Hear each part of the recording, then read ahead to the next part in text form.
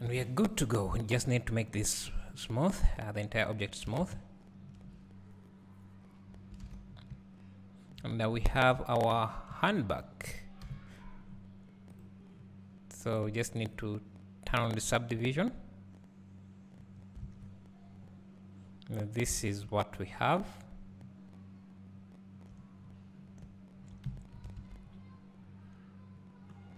So what should we work on next? Let's add this thing here, which is quite easy. So let's first turn off subdivisions here. Come here, add plane, rotate it 90 degrees, scale it down, bring it forward around there. Can bevel these.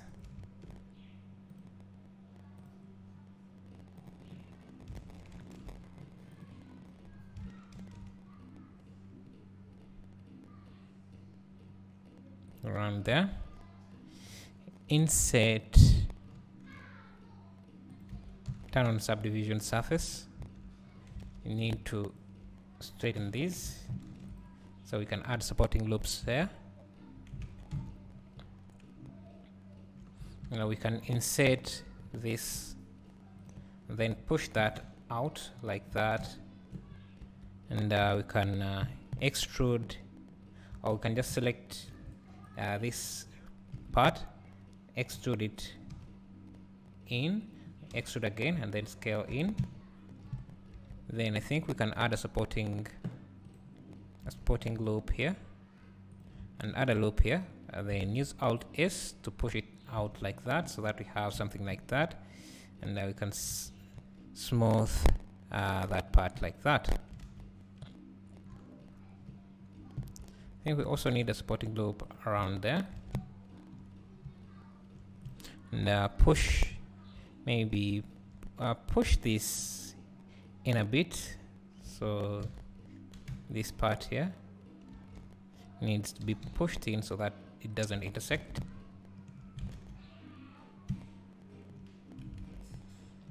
So now we need to add in this lock, so that is two C's.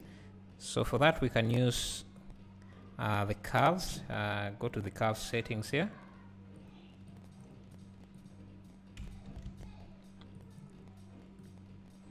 let's use around 12 vertices, align to view. Let's isolate this.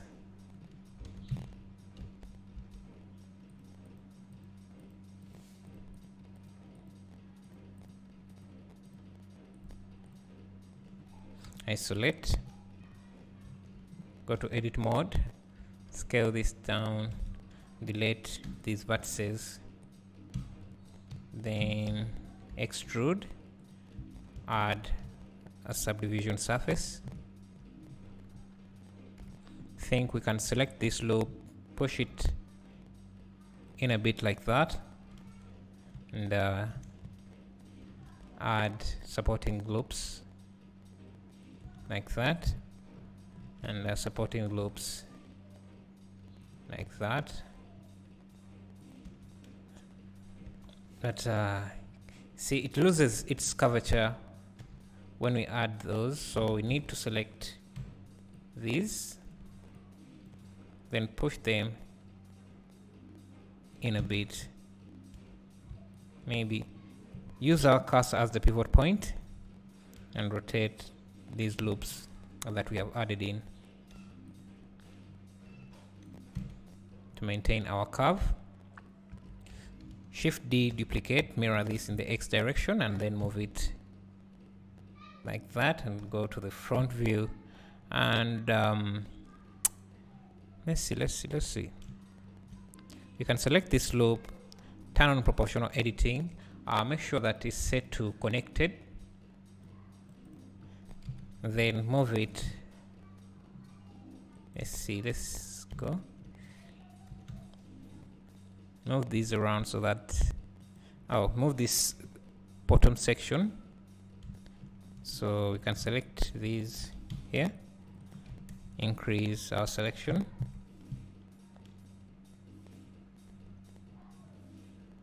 I don't know, maybe let's just select the entire thing, rotate it. Rotate it like this, and then select this loop, push it out like that. Now let's see, we need to eliminate that intersecting those intersecting parts. So we have something like this.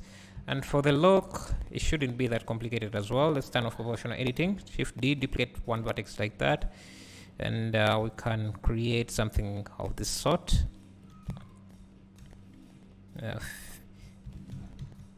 Let's turn off proportional editing.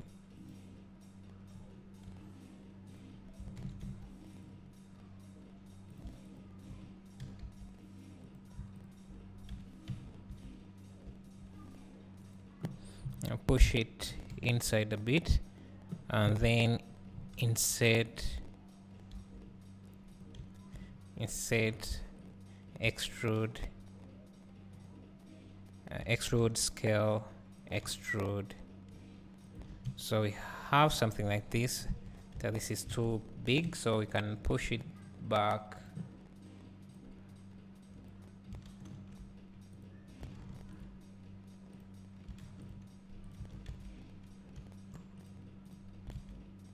And that is going to be our lock. So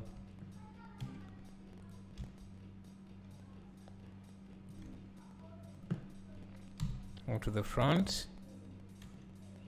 I think these are too small, so let's see how we can make them larger. So if we selected these, Control L, if we use Alt S, let's select one, Control S, Alt S, make it larger. Select the other one, Alt S, also make it bigger like that. And that is our lock. Center the origin. We can parent it to this.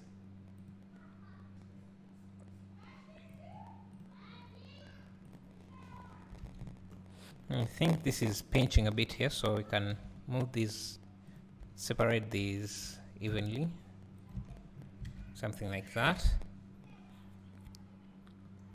So when you look at you see this, the back side, it also has this back something. So let's do that. We just need to select this part here, Shift D, P to separate that. Can move it, and now let's go and select the different loops that would make up that. So let's see, let's look at the reference image again, maybe save it.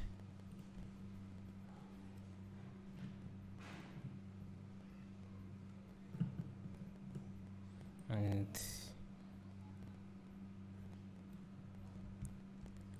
so I think we can cut from around, yeah, we can just cut off everything that is like that, delete that, so that we only remain with this. What we need also to delete, let's see, these extra vertices.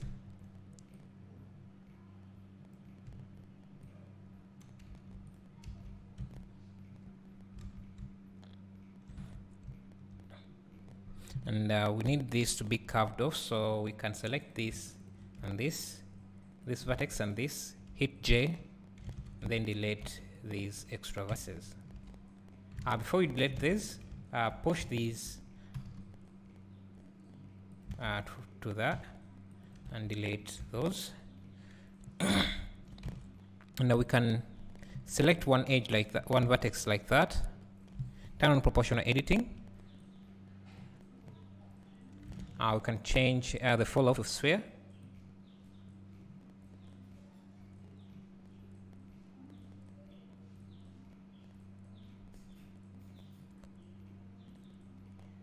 Do something like that. Also maybe push it out a bit, like so. And we just need to select this ring, turn off proportional editing. The first thing we need to do is extrude it so that we have those loops.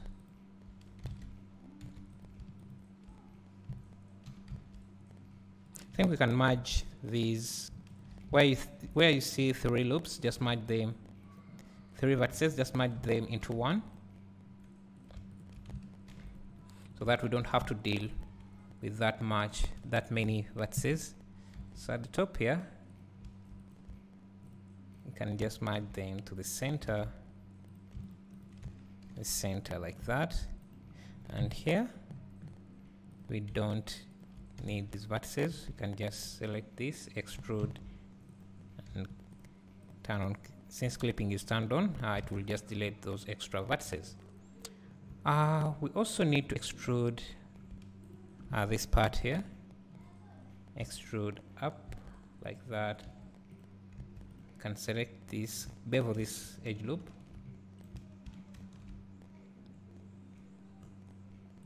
Then merge these vertices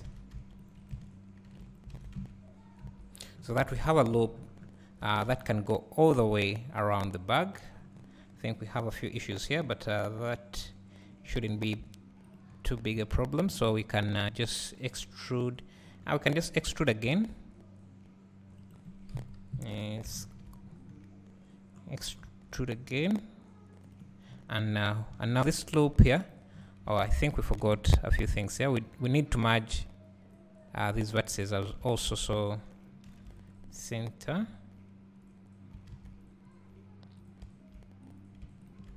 Merge to the center.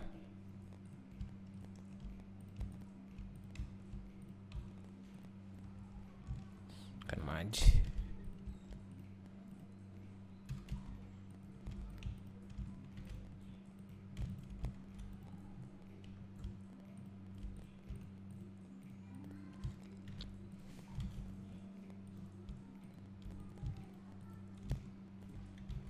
So now we have a loop like that.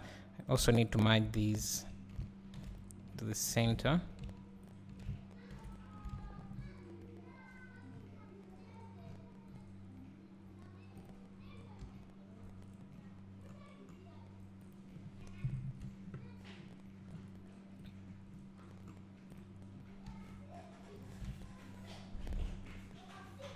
Let's just extrude this in. Add a loop there, select this loop, and then extrude along its normals to have something like that. And if we add the subdivision surface, we get something like this.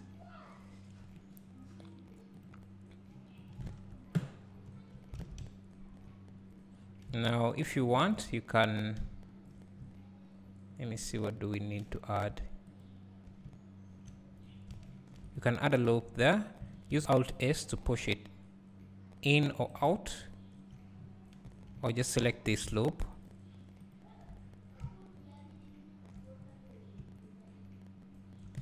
Let's first delete any vertices that are on the other side of the mirror. So any faces that are here,